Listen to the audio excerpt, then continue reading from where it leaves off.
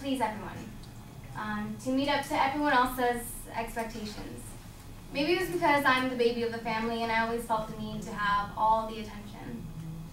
I didn't realize how bad this really was until someone sincerely found me interesting enough to ask me about my own thoughts, my own opinions, and my reasoning behind all of that.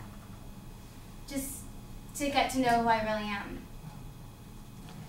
Always being influenced by my friends, my clothing, the music I listened to, even my humor was all for the sake of acceptance and to feel that I was getting the attention that I wanted.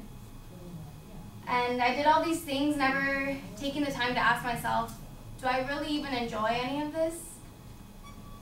And so one night, talking to this guy that I was just getting to know, we were asking each other just the typical ice-breaking questions, like, what do you like to do in your free time? What are your interests? And so he asked me, what's your favorite kind of music? And I was quick to answer with names of artists that were playing on the radio currently or that my friends and I would listen to. And so he asked me, why? Why do you like that stuff? And without a thought process, I just said, just because I do, And so he wasn't satisfied. He didn't seem satisfied with that answer, so he asked me again, but why? And who would have thought that a one-worded question would be so difficult for me to answer? So this went on for the rest of the night. He would ask me questions. Not satisfied with my short responses, he'd always ask me why. Why? This was such a constant question in our conversation.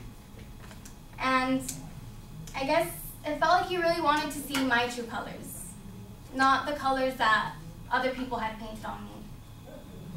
So he left me pondering this night upon myself, who I really was, and the person that I was becoming. And it was amazing for me to think about and see the difference between a person who just wants to ask questions and a person who really wants to know who I really am. For once in my life, it felt acceptable to be different, even felt cool to be different, and I've never felt that way before. I was encouraged to not fear rejection and to finally think for myself for a change. Because of this amazing guy who has opened my eyes to so many things, I have been inspired to aim at my own expectations and to always have my own reasons for the things that I do.